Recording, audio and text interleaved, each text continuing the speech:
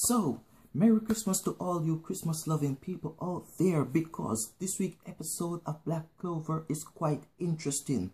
Because when I was watching this week's episode, I was thinking to myself, the Black Bulls look like the Black Bulls is the strongest team in the Clover Kingdom, because they have a guy that can use anti-magical power and can stop any magical power from going towards him or to his ally.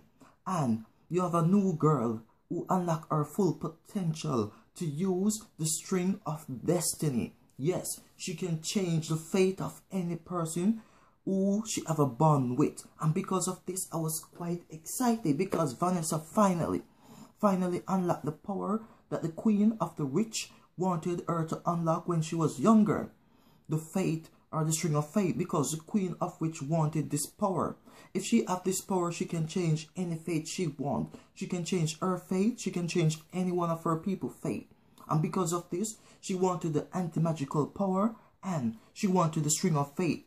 And now, Vanessa used her power like there's no tomorrow. She used her power to stop Aster from, or stop the possessed Aster from killing her friends. Now, she said she doesn't know how to use this power yet, but she will learn in the future. And this is what she's gonna do, because the string of fate can do anything. You can change the fate of anything. Yes, anything.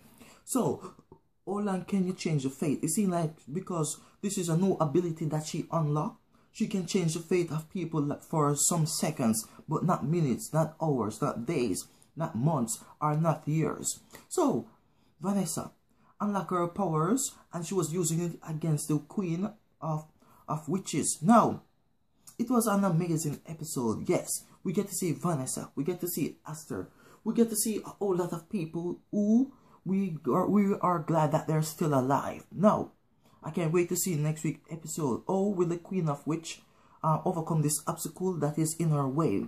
Or will she face up against Vanessa, because she said Vanessa was her daughter?